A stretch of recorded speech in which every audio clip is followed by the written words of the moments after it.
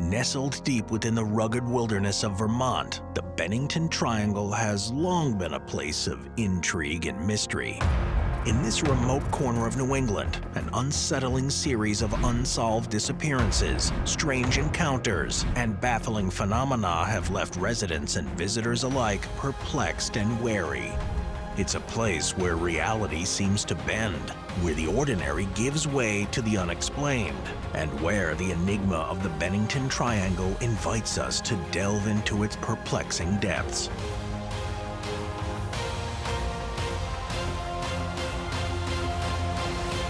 In 1992, Vermont-based writer Joseph Citro made a startling discovery. He stumbled upon a series of unresolved vanishings within a particular region to the northeast of Bennington, a picturesque town with a population of 15,000, famed for housing Bennington College, a renowned liberal arts institution in the southwestern part of the state. This area's focal point is the majestic Glastonbury Mountain, soaring at a height of 3,748 feet and regularly attracting nature enthusiasts. It was during a public radio broadcast that Citro coined the term Bennington Triangle to encapsulate the eerie phenomenon he had unearthed. Understanding the enduring reputation of this area requires a glimpse into its historical roots. For centuries, and quite possibly even longer, Native American communities inhabiting these lands held a deep-seated belief in the malevolent curse that seemed to shroud Glastonbury Mountain and its encompassing terrain. Among the various reasons behind this superstition was a legend that spoke of an enchanted stone hidden within these woods, a stone said to engulf anyone who dared set foot upon it. However, the foremost cause of this eerie reputation stemmed from the relentless conflict waged by the four winds within these very woods. This belief holds particular significance because the region is notorious for its peculiar weather patterns. Most notably, the winds are known to shift direction frequently, a phenomenon that not only bewilders hikers in itself, but also distorts the growth patterns of the local vegetation, causing it to sprout at unusual angles compared to the rest of the world. Consequently, even seasoned hikers familiar with the terrain often concede that navigating this forested expanse can be an unexpectedly disorienting challenge. In the year 1897, Vermont ushered in its first ever deer hunting season, marking a significant moment in the state's outdoor history. Yet on that fateful inaugural day, a chilling and enigmatic incident unfolded within the heart of the Bennington Triangle, forever shrouding the occasion in mystery. John Harbor, a 40-year-old hunter brimming with anticipation for this momentous day, could never have foreseen the grim fate that awaited him. As they began their hunt, a sudden cry shattered the tranquility of the forest. John's desperate exclamation, "I've been shot!" sent shockwaves through the woods, prompting his brother and a dear friend to react swiftly. Without hesitation, they sprinted towards the source of his cries. However, upon reaching the scene, they were met with a disconcerting and perplexing sight. John had seemingly vanished into thin air, leaving them bewildered and unable to pinpoint his exact location.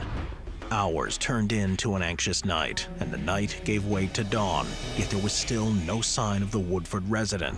Then, in a twist that defied reason, John's lifeless form was discovered the following morning, partially concealed beneath a tree, his trusty firearm resting nearby.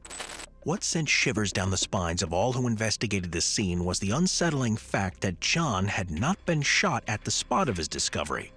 Equally perplexing was the presence of his fully loaded gun, suggesting he had not taken his own life. The enigma of John Harbor's tragic demise would forever linger in the heart of the Bennington Triangle, a puzzle without a clear solution.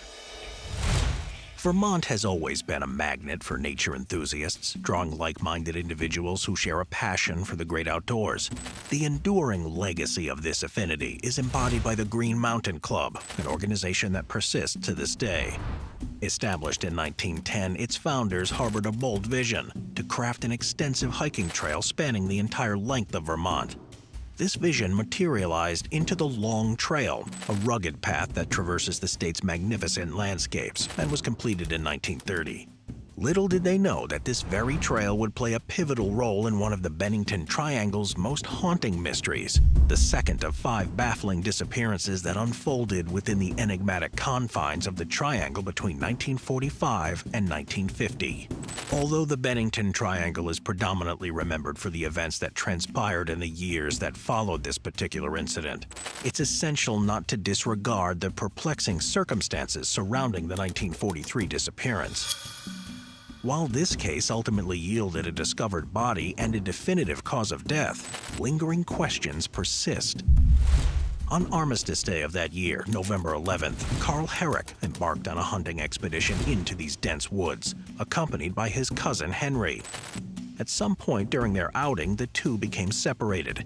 As twilight fell, the first snowflakes began to descend. Henry returned to their campsite, but Carl was conspicuously absent. Growing increasingly concerned, Henry promptly alerted the authorities. After approximately 72 hours of intensive search efforts throughout the area, Carl's lifeless body was located. Similar to the 1897 incident involving John, Carl's firearm had not been discharged and was found roughly 70 feet from his remains. The cause of death was a chilling revelation. It was determined that Carl had suffered such an immense pressure that one of his ribs had punctured his lung. Remarkably, bear-like tracks encircled his lifeless form, suggesting that a large creature had effectively squeezed the life out of him. This explanation, while theoretically plausible, seemed an improbable manner in which to end a human life. In this case, the cause of death raised more questions than it answered. Despite the eerie circumstances, this tragedy did not elicit extensive discussion among the local community, especially when compared to the enigmatic events that were yet to unfold. Nearly 2 years after the day Carl Herrick met his tragic fate, the life of 74-year-old Maddie Rivers seemed to follow a similarly grim cause. On November 12, 1945, Maddie was strolling along a trail accompanied by his son-in-law, Joe Lazone.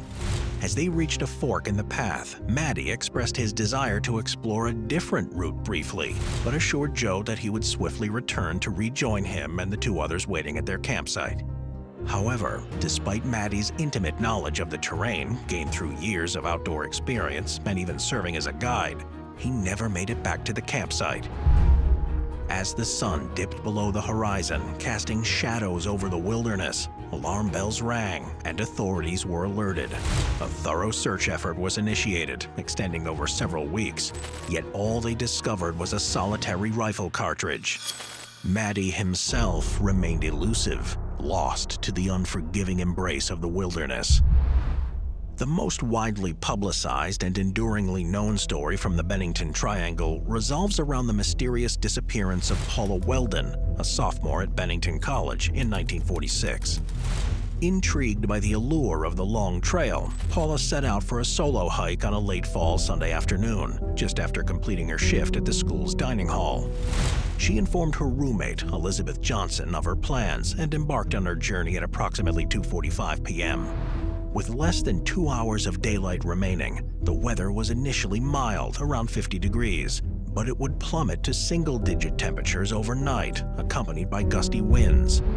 Although her exact thought process remains a mystery, Paula seemed inadequately dressed for the impending cold, sporting only a red coat and jeans, likely unaware of the extreme temperature drop that awaited her after sunset.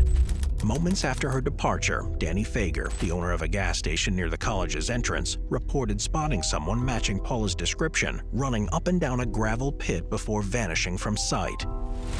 Approximately 15 minutes after leaving campus, Paula was picked up as a hitchhiker by Lewis Knapp, who identified her based on her description. He drove her to his residence, conveniently close to one of the trail's entry points where he dropped her off. Around 3:45 p.m., Ernie Whitman and several others observed Paula on her way to the long trail, with sunset merely 35 minutes away. Ernie, concerned about her attire and the dwindling daylight, urged her to reconsider her plans. Despite these warnings, Paula pressed on, entering the trail's path, never to be seen again. As nightfall descended back at the college, Elizabeth grew increasingly anxious. She initially harbored hopes that Paula had returned and was quietly engrossed in studying or some other on-campus activity. However, as morning arrived and Paula remained absent, Elizabeth shared her concerns with others.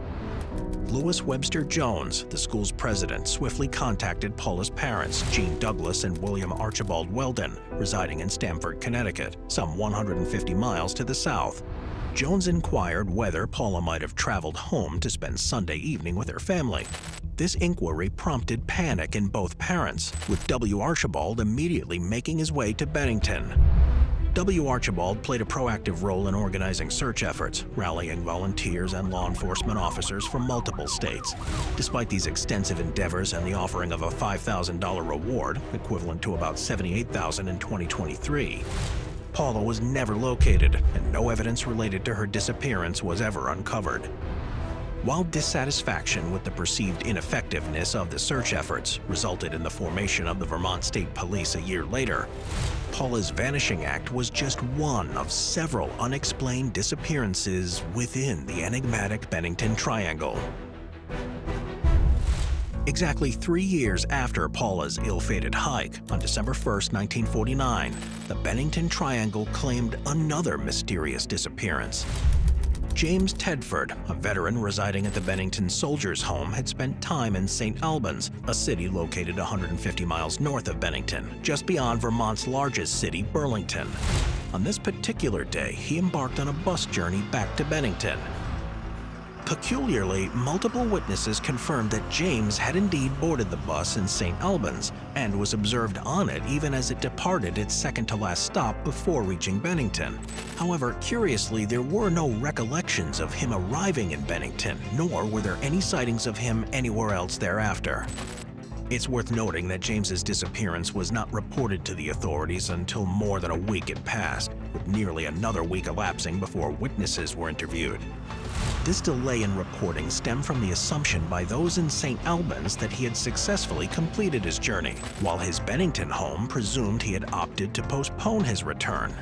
Consequently, there is a possibility that witnesses' memories may not have been entirely accurate. Nevertheless, one fact remains undeniable. James Tedford inexplicably vanished somewhere within the perplexing confines of the Bennington Triangle. On the subsequent Columbus Day, an unsettling incident unfolded.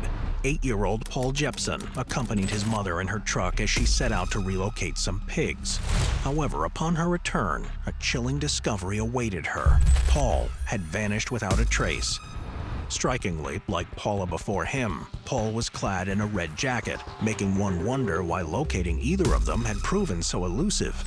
Yet Paul, too, suffered the same inexplicable fate. His whereabouts remained a haunting mystery. During the search efforts, the New Hampshire State Police deployed bloodhounds, which traced Paul's scent to a location eerily reminiscent of where Paula had last been seen just before her enigmatic disappearance. Subsequently, Paul's father revealed that his son had frequently expressed an interest in venturing into the nearby mountains. It is plausible that once his mother had left him alone, Paul acted upon this desire, potentially offering a haunting clue to the circumstances surrounding his vanishing act. Shortly thereafter, on October 28, 1950, Freda Langer, an experienced hiker, embarked on a hiking expedition with her cousin, Herbert Elsner. However, a misfortune befell Freda when she accidentally tumbled into a creek, saturating her clothing. Eager to change into dry attire, she informed Herbert of her plan to return to their campsite for a quick change before rejoining him. Their intention was to resume their planned 10-mile hike. Tragically, Freda never made it back to the campsite.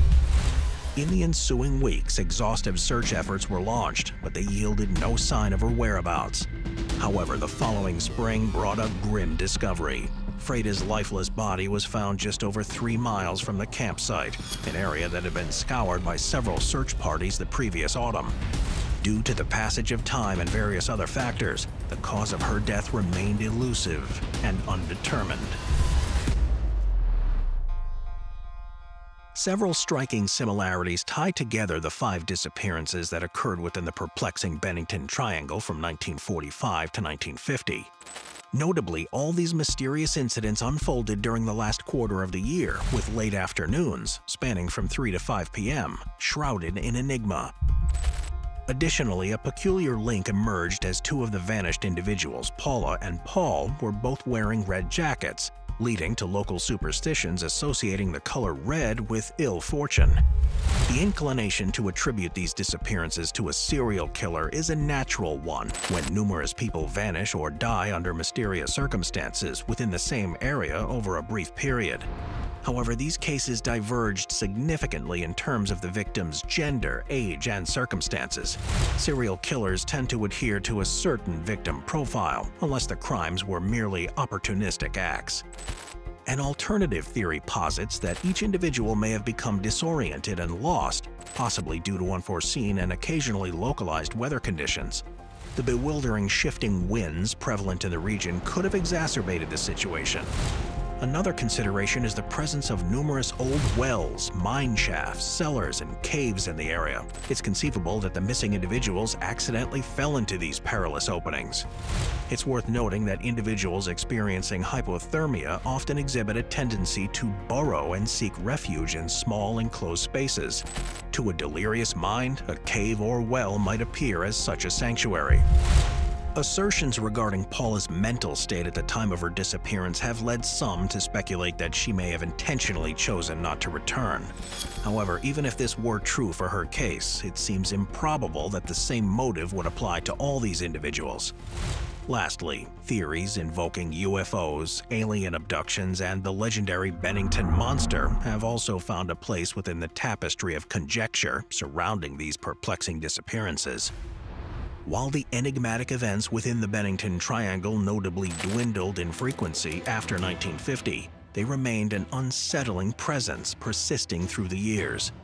In 1981, the region bore witness to the baffling disappearance of 3 hunters, leaving behind no trace or indication of their whereabouts. 27 years later, Robert Singley, a 27-year-old music composition teacher at Bennington College, appeared to teeter on the precipice of permanent disappearance. Yet he emerged to recount his harrowing tale.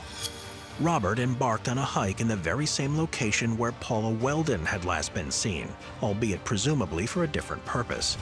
His objective, amid the serene natural beauty, was to craft a string quartet composition. However, as he retraced his steps on the journey back, he found himself disoriented, failing to locate his car. A thick shroud of fog rolled in as the sun dipped below the horizon. Robert was adrift, bereft of a GPS, compass, or map, with only a malfunctioning headlamp for guidance. That somber night stretched into a restless, sleepless ordeal, but ultimately, the sun's rays pierced the darkness once more, and Robert endured. As he resumed his journey, he was confronted by a disorienting reality. Terrain that should have been familiar appeared entirely foreign. However, finally at 11:30 a.m., he was discovered by authorities and returned to civilization. Reflecting on his night of solitude, Robert described the eerie ambiance, recounting how a tree that had provided him refuge seemed to emanate an unsettling and haunting energy. This silence that enveloped him throughout the night was deafening, and the illogical nature of his ordeal defied comprehension. In more recent times, during the summer of 2019, Jessica Hildenbrandt, known by the moniker Red, was discovered lifeless in a gravel pit within the confines of the Bennington Triangle. Her identity remained concealed until the following year, when DNA analysis provided identification. Intriguingly, an individual, Devin Moffat, faced charges in connection with her murder. A Red-related incident echoed 2 summers later, when Joseph Schoenig, owner of a red truck, was found within the vehicle parked within the enigmatic triangle. Tragically, he had fallen victim to a self-inflicted gunshot wound, having been missing for a fortnight before his discovery. Despite the passage of time and ongoing mysteries, the enigmatic circumstances enveloping numerous disappearances and deaths within the Bennington Triangle persist to this day. However, a significant distinction emerges when comparing the events that transpired from 1945 to 1950 with more recent tragedies, the enduring veil of secrecy shrouding those earlier incidents. Even in the solitary case where a body was recovered among those 6, it failed to unveil the ultimate cause of her demise. Perhaps what makes this enigma most compelling is the unexplained disappearances, those elusive mysteries that continue to defy rational explanation.